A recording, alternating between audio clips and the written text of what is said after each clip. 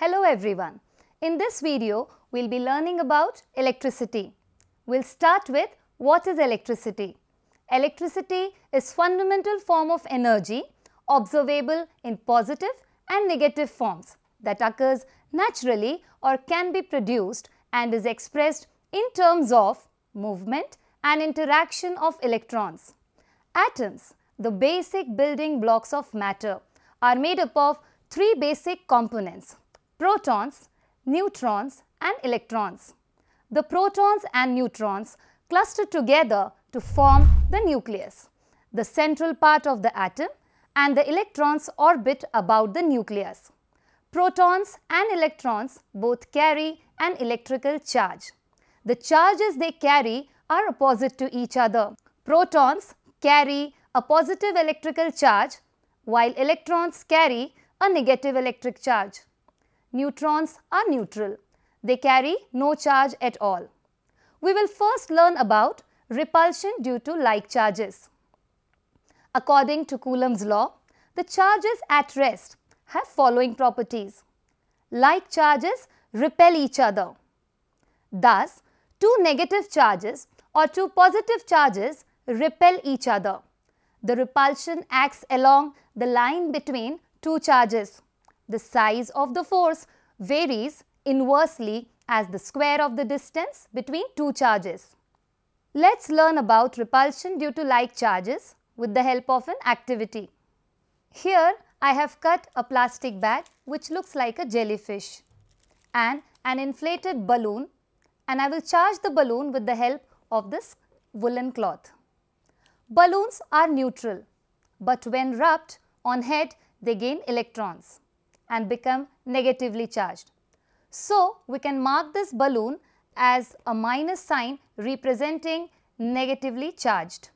Now, I will rub this woolen cloth hard against this balloon in one direction. Now, due to handling, plastic must have naturally gained some electrons. I am still rubbing it hard so that electrons from this woolen cloth gets transferred on the balloon. Now, I will pick this jellyfish and let's see what happens.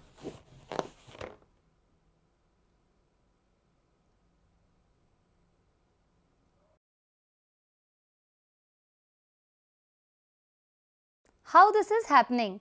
As both jellyfish and the balloon are negatively charged, they repel each other and thus jellyfish swims away. From this we can depict that like charges always repel each other. Thus, positive and negative repel each other. When we drag our feet across a carpet, we create many surface contacts between our feet and the carpet, allowing building up a static charge on your skin. We call it static because the charges remain in one area rather than moving or flowing to another area. Instead of we and the carpet having a neutral charge, a charge imbalance is being created between us as a conductor and the carpet as an insulator. Then, when we touch a doorknob, which is metal, all the charges wants to leave us and go to the doorknob in order to restore the charge imbalance. Therefore, we get a shock as the electrons leave you. Electronic repulsion is the reason why we don't fuse to everything we touch. Otherwise, we would have got electric shock when we touch anything. Now, let's learn about attraction due to unlike charges. According to Coulomb's law, unlike charges attract each other. Thus, a negative charge attracts a positive charge. The attraction acts along the line of two charges. Let's understand this with the help of an activity. Let's have a look at the materials required. I have taken a bottle. You can take any stand which has a narrow top. I have taken two straws, and for charging I have taken a woolen cloth. Now, I will keep one straw over the top of this bottle and I will charge this straw by rubbing it against the woolen cloth. Remember, we have to rub it only in one direction.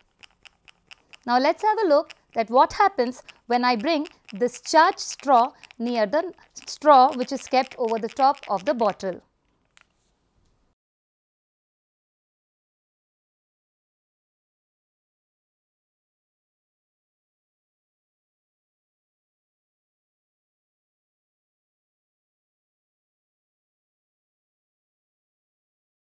This is happening because of positive charge on this straw and negative charge that developed on this straw due to rubbing against the woolen cloth. This is the reason why the positively charged green straw got attracted towards the yellow straw and started rotating along with it. From here, we deduce that opposite charges attract each other. Static electricity is an imbalance of electric charges within or on the surface of a material.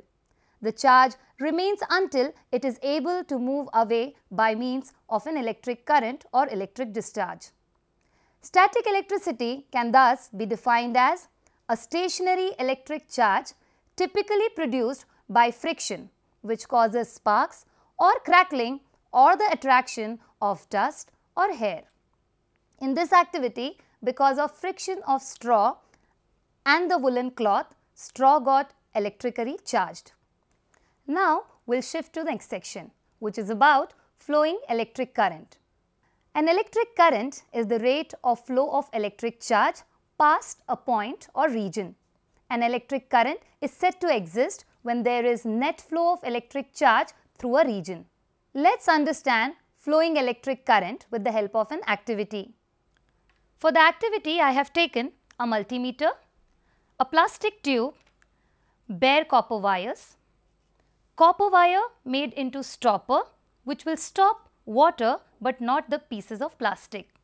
We have plastic straw made into pieces as well as a 20 ml syringe and water. As you can see, I have filled the pieces of straw entirely inside the plastic tube, and with the help of the copper stopper, I have sealed both the ends of the plastic tube, and with the help of the copper stopper, I have sealed both the ends of the plastic tube. Also, I have inserted the bare copper wires to both the ends of the plastic tube. I have attached the ends of the copper wire with the multimeter probe. Now, I will take 20 ml water in the syringe and I will plunge this water in the plastic tube. Let's have a look at the reading of the multimeter.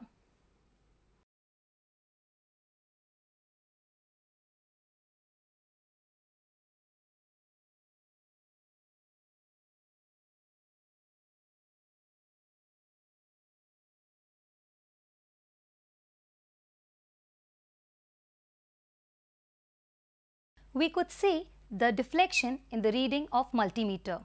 From here, we can depict the flowing charge in electricity. An electric current is said to exist when there is a net flow of electric charge through a region. In electric circuits, this charge is often carried by electrons moving through a wire. Using electricity, we can transfer energy in ways that allow us to accomplish common chores. Now, can you tell the difference between static electricity and electric current? Hope you enjoyed this video. Join with me in the next video to learn about effects of electricity. Thank you.